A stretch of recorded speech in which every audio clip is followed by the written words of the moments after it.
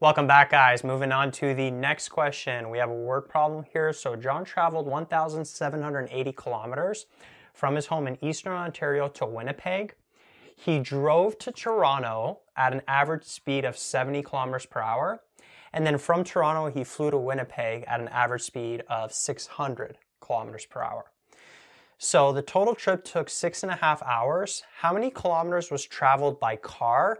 And then how long was the flight? So notice there's two questions within this problem.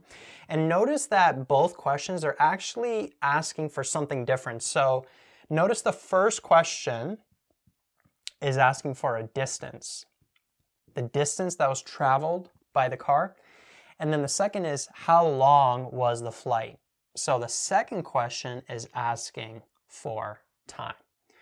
So to show what's going on here, let's say that this is John's home here. A portion of the trip he drove by car to Toronto, and then from Toronto he flew to Winnipeg. So for this portion, for the drive, notice that the average speed was 70 kilometers per hour. And then this from Toronto to Winnipeg was a flight. And then the average speed of that flight was 600 kilometers per hour. So we're given the speeds for both, the average speeds, for both parts of the trip. Notice there's two parts of the trip. There's a part where he drove, a part where he flew. But we're not given the time of each part or the distance of each part. We're given the total time, which is 6.5 hours, and we're given the total distance. So the total distance from his home to Winnipeg is 1,780 kilometers. And then the total time of this trip was 6.5 hours. But we don't know what the time and the distance is for each portion. That's what we're going to have to figure out. And so there's actually two different ways to do this. So you can let the variables, we're going to have to introduce two variables.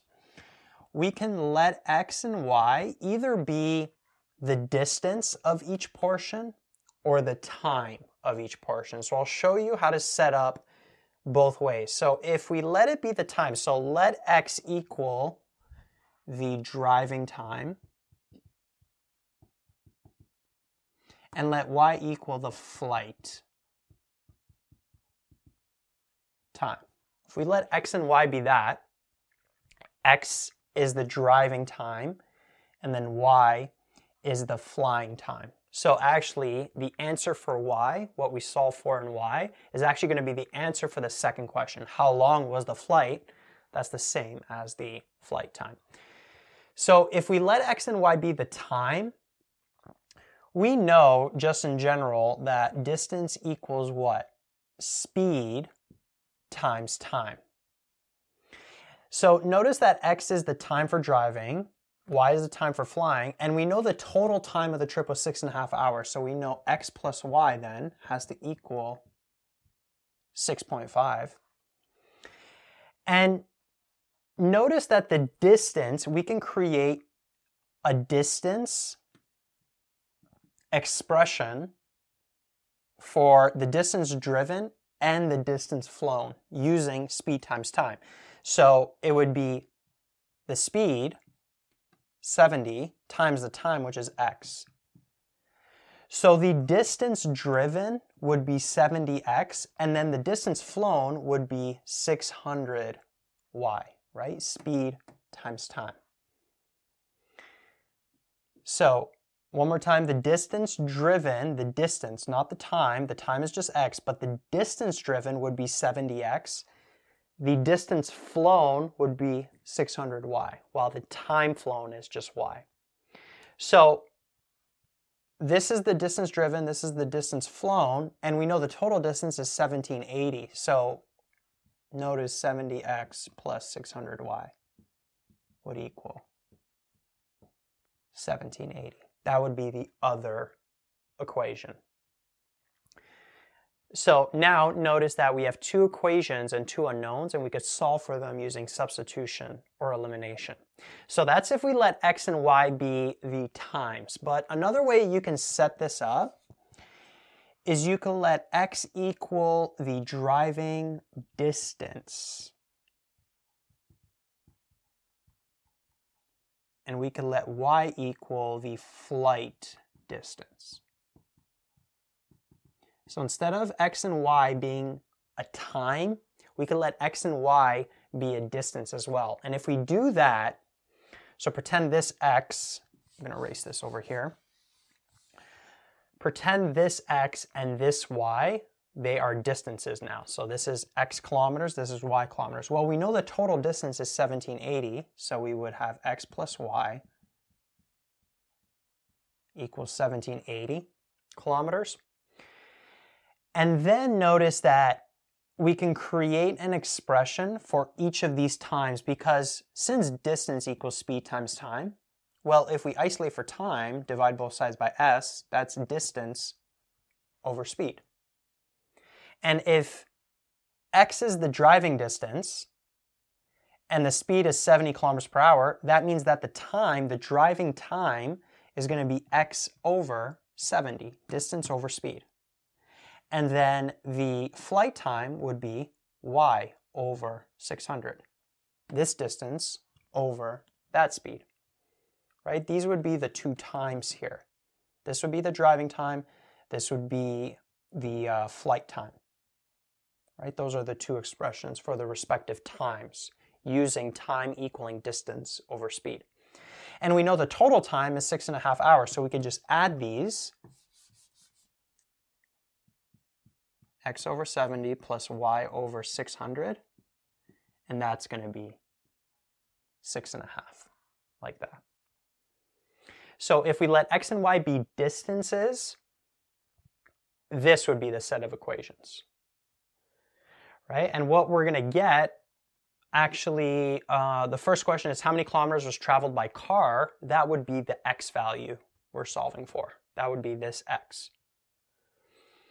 Right? So this would give us, the x and y here would give us the distances. And then if we wanted to get the flight time, what we would do is we would take the y value that we get and divide it by 600 to get the flight time over here. Versus in this set, how long was the flight? That's going to be y. And then if we want to get how many kilometers was traveled by car, that would be the 70x. Remember, that's the expression for the distance traveled by the car. So whatever x value we get, that would be the time driven by the car. 70, the speed, times the time would give us the distance of the car. All right, so two very different ways to go about it, but nevertheless, the final answers for this question and this question should be the same. Even though the x and y you're going to get are going to be different, this is going to be a time, this is going to be a distance. Once you bring it back to the actual scenario, the kilometers driven by the car and the flight time should be the same. So out of these two, the one I'm going to work with, the one I feel like is easier to work with is this one over here. Because notice this one has fractions. What you would want to do with this one is notice 70 times 600, that would give us what? 42,000. So you would want to multiply this by 42,000, multiply this by 42,000, and then multiply this by 42,000. So then 70 goes into 42,600 times, so you'd have 600x plus 600 goes into 42,070 times, so 70y. Then 42,000 times 6.5, not sure what that would be, but that would be some kind of value. So we would convert that to this, and then we could just do substitution or elimination. I think substitution would be easier. Isolate for this x or that y, and then plug it in here. And then you could solve like that. But instead of dealing with these fractions, I'm just going to take this system of equations here and then solve for the respective times. So from here, from this system of equations, what I'm going to do is I'm actually going to isolate for the y. So notice that I could bring the x over. So y would be 6.5 minus x. Then I'm going to take this, plug it in for this y, so I'll have 70x plus 600 times 6.5 minus x equals 1780, like that. And then from here, notice that we have one variable to solve for. So we can distribute. So we'd have 70x plus 600 times 6.5 would give us 3,900 minus 600x would be 1,780. And then what I'm going to do is I'm going to bring the 1,780 over, and then I'm going to bring the 600x over and the 70x over. So we'll have 3,900 minus 1,780 equals 600x minus 70x, like that. So we would end up having, this would end up being what? 2,120, right? 3,900 minus 1,780 is 2,120. 600x minus 70x would give us 530. X, like that. And now we could just divide both sides by 530, and we would get x equaling 4. And x, if you remember, I actually erased what I let the variables be, but x is the driving time. So that's how long John drove from Eastern Ontario to Toronto. And then from Toronto to Winnipeg, he flew. And to solve for the flight time, it's easiest to just use this equation, right? X plus y equals 6.5. Well, if x is 4, that means y has to be 2.5. So that's the flight time. So that's actually the answer to the second question. How long was the flight? 2.5 hours.